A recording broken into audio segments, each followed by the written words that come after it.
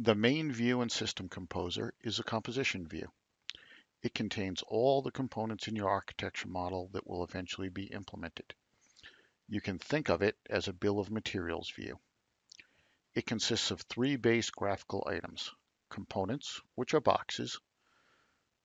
Localization and motor are two components in this composition. Components have ports. These can be either input ports or output ports. Think of them as doorways that allow information to flow in or out of a component. R1 is an input port. R2 is an output port for localization. Notice they are both on the same side of the component. Ports can be placed on any side of component, even top and bottom. Components can be further decomposed. The content preview shows that the obstacle avoidance component has been further decomposed.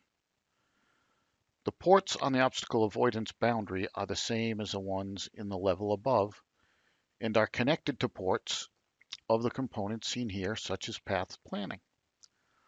Let's create a new component port and connector. Drag out a box to create a component and give it a name.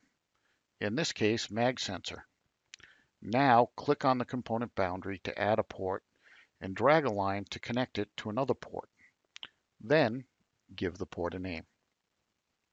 This is a hierarchical composition diagram consisting of components, ports, and connectors.